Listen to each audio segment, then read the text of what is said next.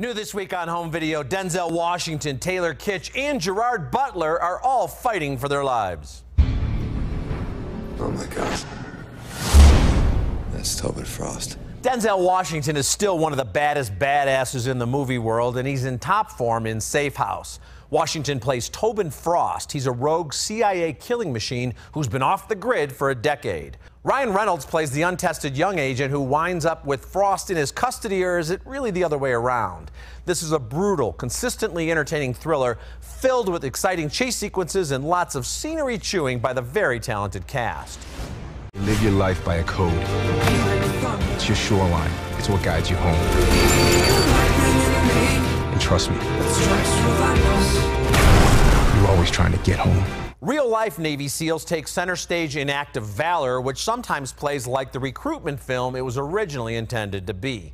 The actual SEALs, who are essentially playing themselves, are brave, honorable, noble warriors and loyal family men. Of course, they're believable in the breathtakingly authentic action sequences, but they're clearly not professional actors. The drama suffers when anyone has to deliver more than a brief line or two, but the special ops missions are pretty amazing.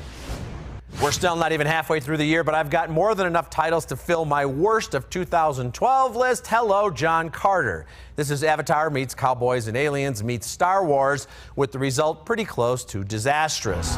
You are John Carter of Earth? Yes, ma'am. Playing the title character, Taylor Kitsch manages to keep a straight face while exchanging stilted dialogue with the likes of characters named Tarj Tarkas and Deja Thoris, and of course, Sola. Who can forget Sola?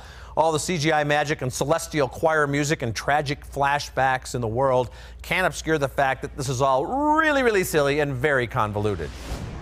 But we close out this week of Men in Action on a high note with Machine Gun Preacher. Gerard Butler is outstanding, playing a hardcore criminal who's reborn as a man of God who still believes a gun is often the only solution. The entire rebel army has put a bounty on your head. I must be doing something right. This is the fictionalized version of the amazing true-life tale of Sam Childers. This guy was a hardcore biker criminal in rural Pennsylvania, hooked on drugs and violence until he found God with the help of Michelle Monaghan.